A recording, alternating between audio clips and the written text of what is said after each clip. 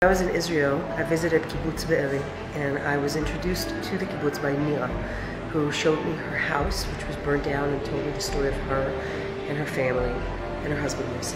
We were devastated to find out that Yossi was executed by Hamas while in captivity, and his body is still being held by the terrorist organization. They told us there are terrorists in the kibbutz. We start to get messages. Listen, someone shot my mom, someone shot my dad.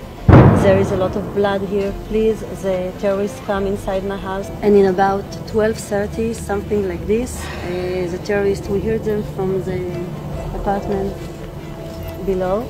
And they just, they're trying to open the door. My husband, trying to hold it tight. And the terrorists get inside the safe room? In the safe room. We told them, please don't shoot us, we didn't harm nobody. And one of the members looking into my eyes and said, Itbachel Yahud, kill all the Jews. They took us to the road. They were standing there, black car. They got inside, Yossi, Ophir and Amit. Only the boys. My daughter said to her boyfriend, listen, Ophir, I love you. Please come back. And two terrorists were with the weapons in front of them.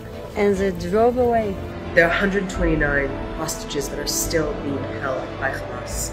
Time is running out for them. Bring them home now.